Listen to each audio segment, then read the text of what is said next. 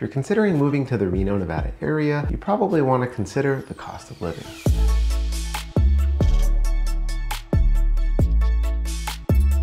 Hey everyone, this is David Tully, and in this video, we're going to be going over the cost of living in Reno, Nevada. If you're considering moving to the area, we're going to be going over home prices, rent prices, we're going to break down the utility costs, and we're going to show you what the gas prices are to give you a better understanding of the costs associated with living in Reno, Nevada. And if you enjoy this type of content, please make sure to like and subscribe. If you have any questions at all, just leave them down in the comments below. And if you're thinking about moving or relocating to the Reno, Nevada area, and you need some help buying a home, just reach out. So the first thing we're going to talk about are home prices. And unfortunately, home prices in Reno, Nevada are not that cheap. The median home value currently in the Reno Sparks area is about $550,000 to $560,000, which is not cheap, and it is not very affordable. It's very unfortunate. To compare it to the rest of the US, the median home value across the US is about $416,000. So we are over 30% higher than the median home value in the US, which is not great. But to put it into perspective, we are significantly cheaper than a lot of surrounding cities where a lot of people move from, like San Jose, San Francisco, LA, and even San Diego, which are significantly more expensive than the Reno area. Reno is going to be a little bit more expensive than Sparks. If you're looking for slightly better value, Sparks might be a good option. We currently have some brand new townhouses going in the Cold Springs area, just under $400,000, which is a good price point to get in as a first-time home buyer. And if you're looking to be in the South Reno or Damani Ranch area, De Loretto is currently building duet homes, which are kind of similar to a townhouse. They are 2 bedrooms and they're about 1,200 square feet, which is a really good option if you're trying to get into your first home. And if you're looking for a single family home, D.R. Horton is currently offering some really great 2-story homes and townhouses in the Spanish Springs or Sparks area under $500,000. And if you're looking for even better value in the Reno area, probably going to want to check out the North Valleys, such as Stead, Lemon Valley, or even Cold Springs. But if those home prices are still a little too expensive for you, you can check on some of the outskirts cities such as Fernley or Fallon. Next up is rental prices. And unfortunately for renters, the Reno Sparks rental market is very, very strong. If you're looking for a typical single family home, you can expect to spend anywhere from about $1,900 all the way up to $2,500 on average if you're looking for a property in Reno or Sparks. If you're looking for a single 1-bedroom apartment, you can expect to spend anywhere from $1,100 to $1,300. And if you want to spend a little bit more in the $1,400 all the way up to $2,000 range for a 1-bedroom apartment, there are a ton of apartments popping up left and right in the Reno Sparks area. And it's really just going to depend on the area you want to be in and the kind of luxury or amenities that the property has. Another really great way to save a ton of money on rent is get a 4 to 5 bedroom single family home and find some roommates or friends and split that 4 or 5 ways. This is a way you can save significantly on rental prices. Next up are taxes, and this is one of the biggest benefits to living in the Reno, Nevada area. If you're moving from a state like Hawaii or California where you have higher state income taxes, this is a huge benefit for the Reno area because there are no state income taxes. So if you're moving to the area and you have the same salary or a very comparable salary, this could be a huge benefit to you. You might also be wondering about property taxes. You're buying a brand new home in the area, you're looking at about 1 to 1.1% of the purchase price for property taxes. One of the other great benefits of living in the Reno area is that if it's your primary residence, you can qualify as a primary residence and you will have a primary residence cap of 3% per year on your property taxes. And if you're buying an older or resale home, your property taxes are typically going to be significantly less. Next up are daycare costs. And while I currently don't have any kids of my own, fortunately I will be having my first son next month and we're super excited. But with that comes more expenses and of course daycare costs, and something I have to think about, which can be a significant monthly expense. And I definitely understand now why either parents might want to stay home to take care of their kids, because with some of these expenses, you might be working just to pay for daycare, which doesn't really make sense. In the Reno area, I talked to some friends of my own and did some research, and I found out that the average monthly expense is about $900 to $1,400 a month. I also did a little more research, and you can find some cheaper options in the $600 to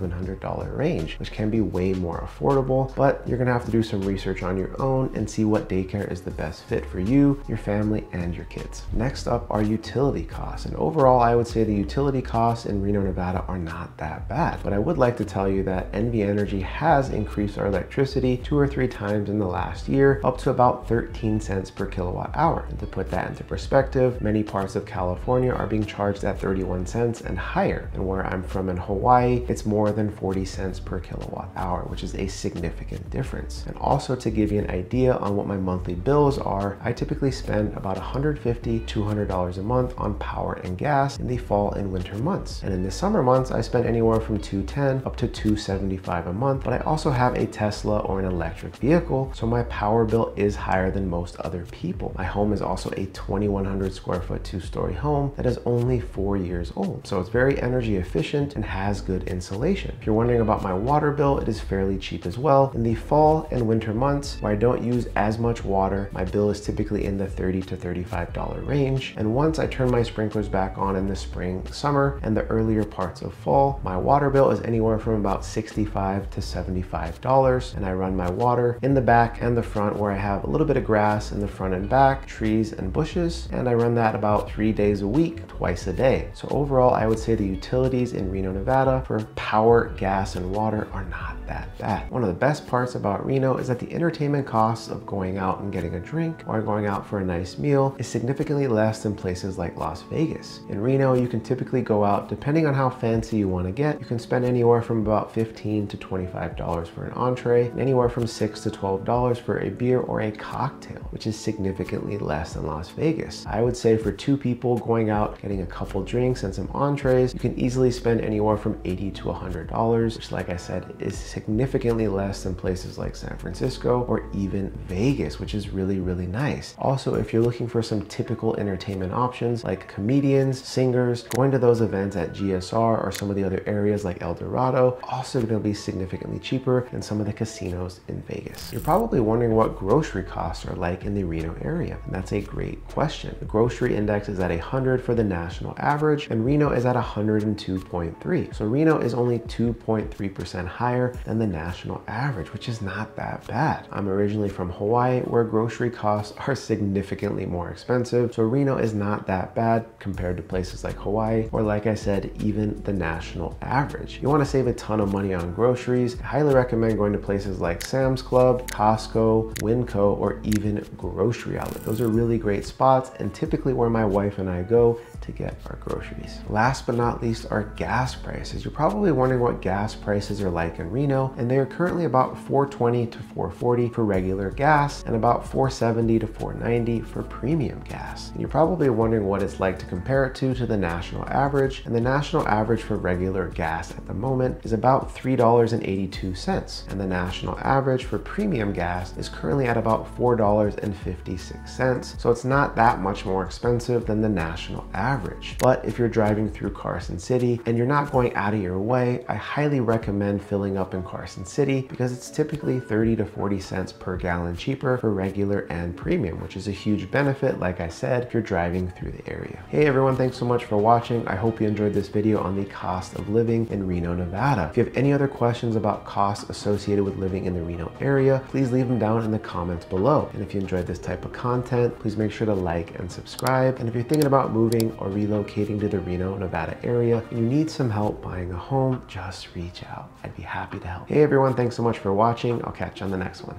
Take care.